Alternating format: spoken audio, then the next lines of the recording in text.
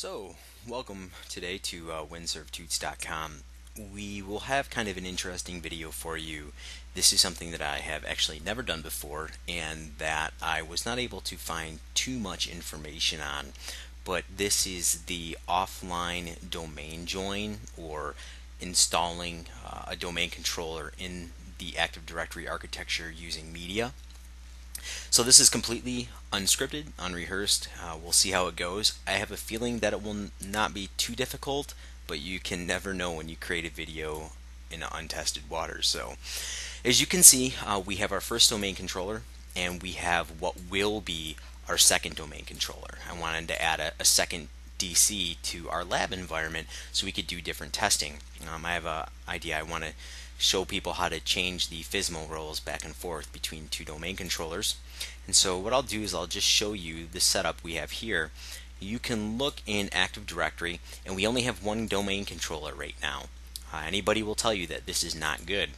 We do have our second domain controller, what will be our domain controller, installed in the computer's OU. So you can see it is not a domain controller as of yet. So what I'm going to do is I'm actually going to post the link to the directions that I am going to follow from Microsoft. You will need a piece of media that you can send between the two domain controllers, and the real reason why you would want to do this, let's say you have a large Active Directory installation, the database can be fairly large at times, and if you were trying to replicate, let's say a server from New York to California, maybe to San Antonio, different remote sites around the nation, you wouldn't really want to do this if you could avoid it over a slow WAN link. So what I'm using here is a simple USB thumb drive that I've engaged on my Citrix Zen server setup, and we're just going to go through this. So hopefully this won't be a going down in a blaze of glory tutorial. The first thing that we need to do is we are going to open up the command line, because creating the media is a command line process. So we see here we just have a command line, and the first command that we're going to run is a command called ntdsutil, and we're going to execute that. Now once we get there, we are going to activate instance ntds. So we're going to do this. So now we've gone into this activated mode, and we are going to create an IFM. So install from media, that's what that stands for. Now that we're at the IFM prompt, we're going to basically export the sys file, some registry keys, the Active Directory database as it is now, to a media that we can then send to the second domain controller. In our case, I'm just doing this more as an exercise to show you how to do it and to learn it for myself. So we're just going to be passing it between two systems on the same hypervisor, but the principle is exactly the same as if you were to put this on a thumb drive and mail it all across the country. So what we're going to do is we're going to do create sysfile full, because we want the entire sysfile, and then you're going to give it the path to the media. Probably in all reality, a thumb drive is going to be the easiest thing to do, because you can just mount it as a drive. So my thumb drive, I'll show you, is mounted as the E drive. It's just a 4 GB drive, nothing too large. I got it from free from Newegg with a purchase. Go Newegg. So E, and I'm going to do IFM, that's the folder, install from media, and let's see what happens. So this looks like it's going to create a snapshot, and so we have the source database here. So this is on the C volume, Windows NTDS, ntds.dit. It looks like it's going to defragment the LDAP database before it goes on, and this is running pretty quickly. We're already at 40%, and this was just a couple seconds.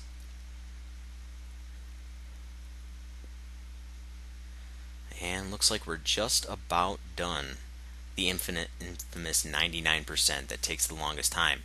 So, okay, we have a bunch of messages here. Let's see if we can just take a look and see what it's actually doing. Looks like it's exporting the policies that we have in place.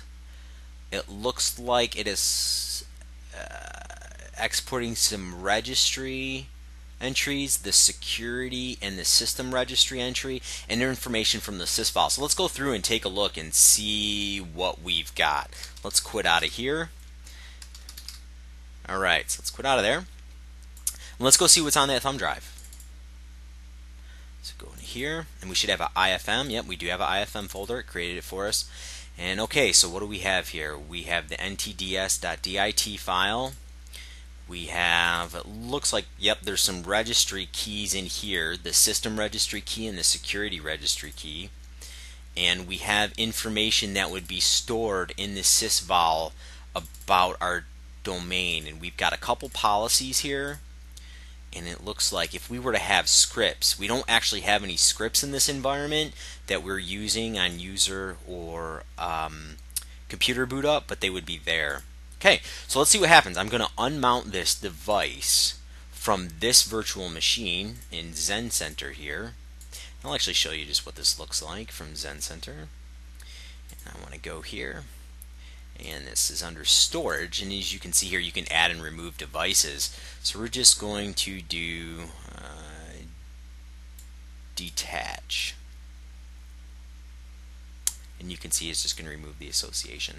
I'm a big fan of Zen Center. Actually, we use VMware ESX where I work, but I'm very happy with Zen Center. There's some licensing issues that Zen Center is, Zen Server I should say, is much more liberal with its licensing. Okay, so we're going to attach our USB stick to our DC2 machine. So let's hop over to our DC2 machine. Should have our thumb drive here. Okay, and as you can see, we have this thumb drive. And what we're going to do is we're going to do the old dcpromo.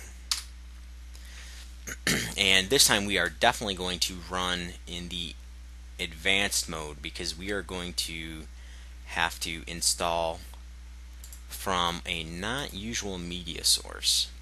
Okay, so we are going to join an existing forest. We are going to add a domain controller to the existing domain, and currently logged in. Yep, that is fine. I am logged in with a user that can add this system to the domain.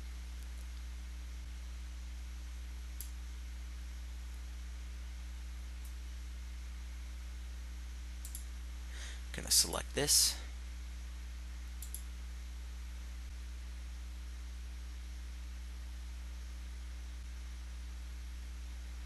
So this, I just want to give you a little bit of information about what a global catalog server is. We talked about DNS and how it's important, but a global catalog server, I'm going to select next. Global catalog server is actually a subset of Active Directory. You could think of it as, it's really optimized for queries. So when we were going into Active Directory, yep, we do want to continue. Okay, this is, I'll continue with this explanation in a moment. This is going to be the key option right here. Before we select this, I'll finish the global catalog. So global catalog is a streamlined version of the Active Directory database that is really more tailored to querying. So when we go into our Active Directory users and computers, right, and we select here and we go find, this is querying against the global catalog server. The same thing too if you were to browse your network. That network browse is actually querying against the global catalog server, not the actual Active Directory database itself. So that's just a little bit of important information. If you have a global catalog server, it really comes into play more when you have sites. You want a global catalog server in each site to speed up queries. But so now you can see here, replicate data from media at the following location, or replicate data over the network from an existing domain controller. This is the difference right here. So obviously we want to install from media, so we are going to go to our thumb drive here, do this, and we're going to select our IFM folder, and let's see what happens.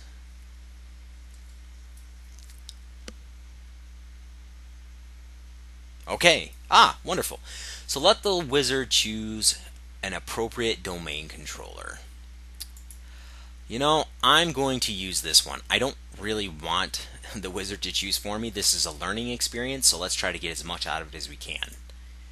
Okay, for best performance and recovery, store the database and log files in separate volumes. Really, it would be good if we had a separate volume for these databases, but we don't. If you were to have a RAID 5 array, you could store it on like a D drive. That would be beneficial, but it's okay.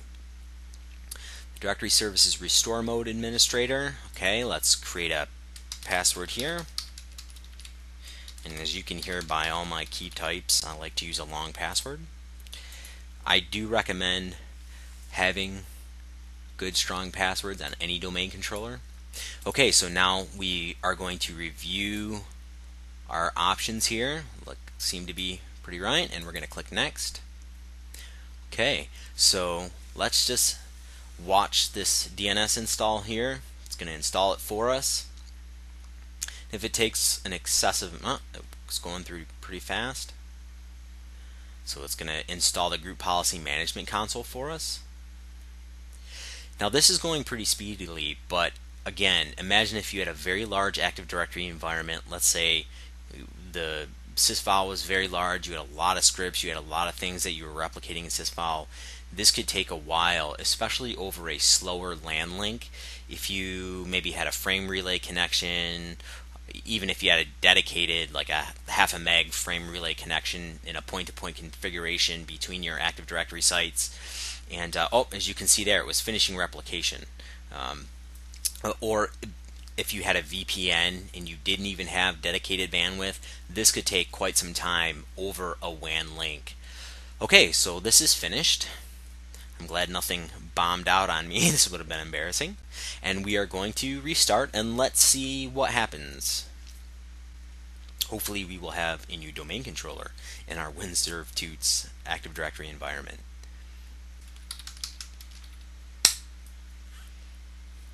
Let's do a little refresh of Active Directory. See what comes up, and let's look at our domain controllers. Hopefully there's another domain controller. Alright, yeah, looked like it was successful. It's always kind of neat when you learn something new. Windows and Microsoft always come up with just something a little bit new. You know, if you've been working with Windows for a while, sometimes it can be easy to become complacent and think you know that just about everything there is to know. But really, with most iterations of Windows, they do come up with something that is pretty good about enhancing the functionality, at least on the server side. Arguments can be made before or for or against that on the desktop side, but on the Windows side, the server side, they do pretty good. So we've got administrative tools here. Yeah, and it does look like it populated everything, so let's fire up the old dsa.msc at the run line. As soon as this finishes coming up here, dsa.msc, and this just might take 1 second here. And now I will say, let's say you do create a thumb drive where your backup is installed. You ran through that process. It will still take a little bit of time to replicate across the WAN link if you have made a lot of changes. So this just kind of takes a snapshot for where your Active Directory structure is at the time you export that database. So let's see here, domain controllers.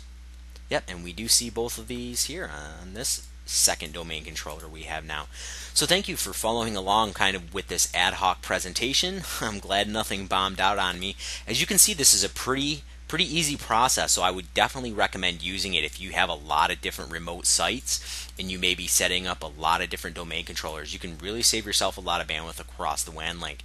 So look out for our next tutorial. It's going to be pretty interesting. It'll be on TCP/IP protocol hardening through using group policy objects and controlling the registry. It'll be the first real kind of security, tutorial that we do that you probably won't find in a lot of Windows networks, but it can actually really harden your environment. So look out for that. Have a great night, and thanks again for joining us here on WINSRVTUTS.com.